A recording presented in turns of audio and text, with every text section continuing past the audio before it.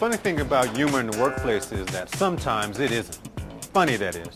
In fact, it can be embarrassing, hurtful, maybe even illegal. Un momento, Carlos. Déjame revisar la situación con Andy. Hey, Andy, I've got Carlos on the line.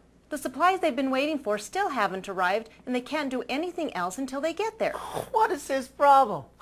He can't make breakfast burritos without his supplies, or takes a siesta? Never stopped him before. Ooh.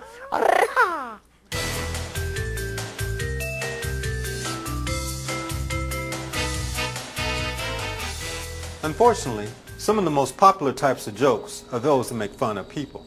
A Mexican, a Jew, and a black dude walk into a bar. So a Polak and a midget get caught in a thunderstorm. So the minister turns to the rabbi and says, "How many blondes does it take to screw in a light bulb?" More fairies than a Shakespeare play, you know what I mean? We've all heard those jokes, and probably told more than a few. Problem is, if you're the brunt of the joke, it's not very funny.